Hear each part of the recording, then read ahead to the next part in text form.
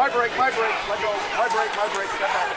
Come on, ladies, let's go. So you have to think that this will encourage that there should be an influx of female boxers because of the success of people like Christina and Clarissa Shields. Oh, no doubt, and also just the exposure they're getting. That's the end of the fight, by the way. We're going to listen to what Christina Hammer has to say at the end of the video. First, the post-fight interview. First, I was going to do this video, Christina Hammer versus Tori Nelson, and do the Clarissa Shields versus Hannah Gabriel's video together, because most of the information I'm talking about in this video, I'm going to be talking about in the next video as well, because we're going to talk about women's boxing in general as a whole, in my opinion, what's missing and what needs to be done.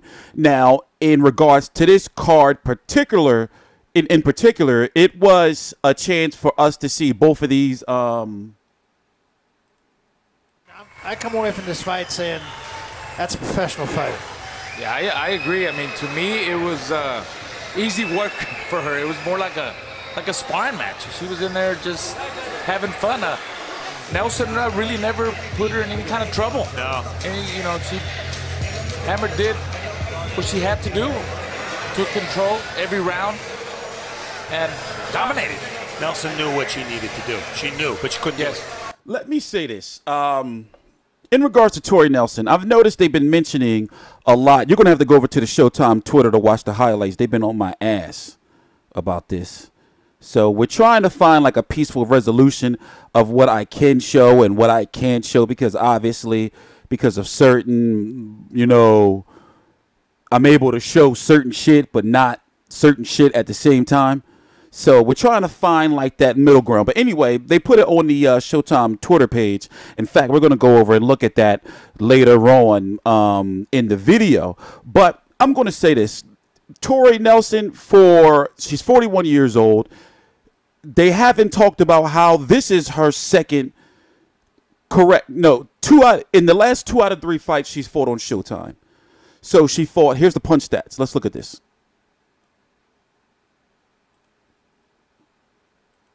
Well, I got my stats together.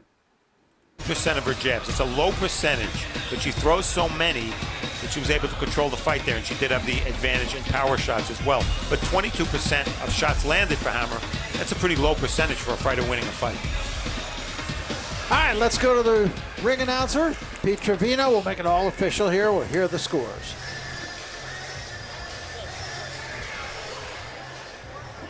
Ladies and gentlemen, let's have a big round of applause for both of the fighters in this ring.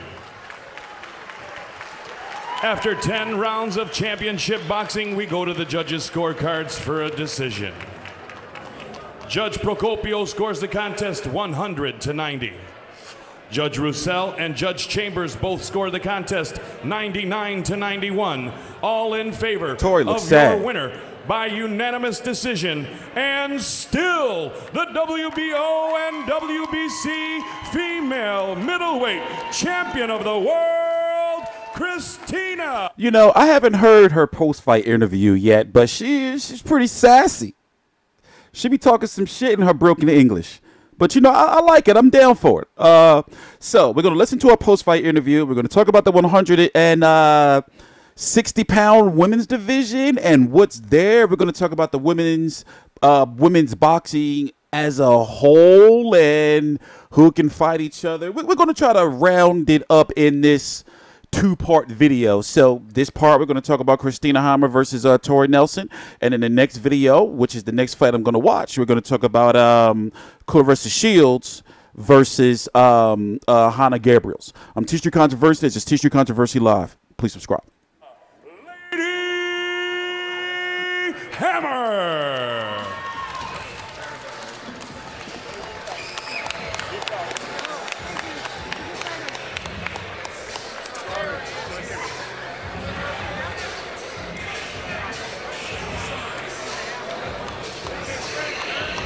So there's your winner, Christina Hammer, and she does so in impressive fashion, winning on winning all the rounds on one card, on 2 cards, and winning 9 of the 10 rounds on the 3rd card. So Christina Hammer intended to come over here and impress people, And I believe that's exactly what she did.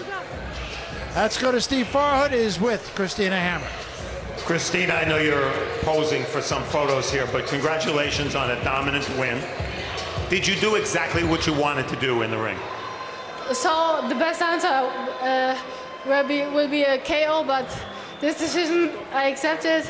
She was a tough fighter, and she can get so much punches, and so she's a tough. And I hope the USA is good with this, and I'm the champ. You're still the champ. So right Did there. you do what you wanted to do to impress the American boxing audience? Then have to say the public. Who's the public? Christina, was there a time that came in the fight where you said to yourself, I'm just not going to get the knockout, that I have to take the win on points? I tried every second. That's boxing. Every second, everything can happen, and you have to be careful till the gong, and that's all. Now, there's another fight coming up tonight. I assume you're going to be watching. As Claressa Shields fights Hannah Gabriels, what will you be looking for? Will you be trying to scout Claressa or the winner? I'm very interested in this fight. I can't wait to see this fight and let the best win. And I'm ready for this fight. Who is the winner? I fight against it. Congratulations. We'll talk to you later. Barry? All right, thanks very much, Steve. All right, so let's go look at it. Let's go look at it. We can remove this silly thing now till we figure out. She's 23-0 with 10 KOs. Oh, wait, let's go full screen. She's 23-0 with 10 KOs. Pretty respectable career among women's boxing fights, even though this one, the biggest fight of career, by the way, she beat the shit out of Holly Holm in one fight. But then Holly Holm did get her revenge. This is very well known, and Sophia Mathis. But she's been fighting on. I've seen her fight multiple times. This is not my first time seeing her fight outside of YouTube. I've seen her fight live, meaning watching a stream on an Arthur Abraham undercard and a few undercards of fighters from over in that region. I can't really tell you exactly, but as you can see, she is very, very tall for just a female in general at 5'10". So what do you first think is that, okay, all right, does she have a jab? And yes, in fact, it seems, as you saw with her first televised fight here in the United States against Tori Nelson, is that the jab is the weapon of choice, and is a very deadly weapon because, as you see, she can box. She's not somebody that just throws punches wildly. She seems to have a very high ring IQ. But, of course, she hasn't been a boxer her whole life, and surprisingly, you can see a little bit of it in there, like where she doesn't have too much of an amateur background. But you can also see that like she has like some solid fundamentals in regards to using her height and using her athleticism to move around the ring. So the point I'm trying to make is she does have a great chance to beat Claressa Shields. Will she do it? Who knows? Who do I have the favorite to win that fight? Claressa Shields, obviously, because of the pedigree. But we'll see in that fight when these two females do decide to fight each other, is that it'll be a good style matchup. Like it'll be a good style matchup because you're going to have the boxer, and you should expect for Christina Hammer to try to move around the ring, right? And to try to use that jab, and then with her sassiness, a little bit of cockiness, you can kind of picture her trying to go out there and trying to outclass or try to make Claressa Shields look stupid. You see what I'm saying? So therefore, Claressa Shields is going to have to go out there and try to put a boot in her ass, cut off the ring, and knock her out. Because from what I'm seeing from Claressa Shields, even though I know the outcome of the fight right now is 6:50 a.m. Eastern Standard Time, June the 23rd, 2018. I fell asleep on the card last night. I just was too tired, didn't take my nap, but I'm up early right now covering the fight.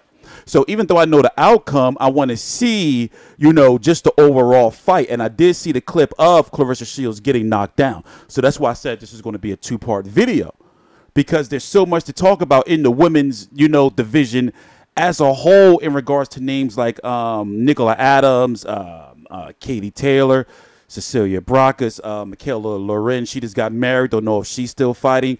Layla McCarter, who's considered one of the best overall fighters, in women's boxing right now. And, of course, these females we're talking about right here. I know I'm probably missing, a lot of other names. Natasha Jones. These are just newer names. You got the names that are down there in Mexico, where women's boxing, as you can see. Let's go look. I looked it up right here. Now, this is according to BoxRec, because BoxRec, when it comes to the women's boxing division, is the most reliable source you can get for everything.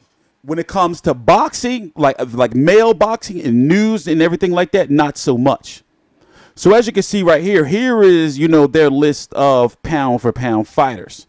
Now, these are just names that you should know if you follow the sport of women's boxing, even if it is hard as hell to watch their fights. Cecilia Brakas, Jessica Chavez, the Serrano sisters who fight, out in New York, Katie Taylor, and you may wonder, well, what's going on with BoxRec? How come Clarissa Shields and all that? We're going to get to that. We're going to get to that. In fact, I should wait until the next video to do that. But one point I wanted to make before we go from this video is, if you really want to try to keep up with the women's titles and who's next for what, it's in disarray, because when you go to like the WBC boxing women's page, it's just all out of whack, and stuff takes, some pages are dead, some stuff, it's like, you'll see, for example, let me zoom in. The rankings are not there, I mean, they're there, but they're not, at the same time. Christina Hammer is the WBC. So you have Clarissa Shields, who's the WBC at 168 pounds. Now this is at 160. Clarissa Shields wants to maintain her career at 160 because that's where the big fights are. You got fighters like Cecilia Brakas, if she decides to move up to 160, which is, it's a stretch, but in women's boxing, they do stuff like that. But, it's a 15-pound 17-pound difference. Cecilia Braxton is about 145 or so. But as I was saying, when you go to try to look at women's rankings, or to see, the shakers and the movers and the plus minuses, the only reliable source that you really have is really BoxRec. And if you notice, even we have Clarissa Shields and Christina Hammer, who's going to be the big fight of this generation in regards to that. Oh, man, we can't be showing that. Why nobody tell me this was up? Get out of here. But now we got space. My bad. I was working on some stuff. So that's why that's there. I was working on some stuff. But the point I'm trying to make is we need some we need some consistency. I do like that Showtime is investing in the career of Clarissa Shields and now Christina Hammer, because at one point in time during the Clarissa Shields Tori Nelson build-up, Christina Hammer was going to be on that card, but she was going to be untelevised, and it was like, what's the point? So, they canceled the fight for whatever reason. It was supposed to be an injury, or the opponent pulled out, but I think it was smart because it didn't make any sense.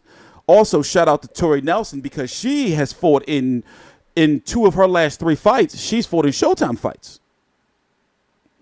So that should motivate her some more to play to what her style is. She's got to pick up her punch output. She's got to focus on getting in on the inside. And she's got to get in better shape. And I understand, when it comes to women's boxing and them being the delicate women that they are and everything, and that's what they talk about, a woman's body and everything like that. But it's like, all right, Tori Nelson, you're a pressure fighter. You're not really like the slickster. You got to get it on the inside, sweetheart. You know, you got to go in and start, you know, like they got to pick that punch output up. So even though she lost in those 2 fights, she still was on Showtime twice. That's crazy.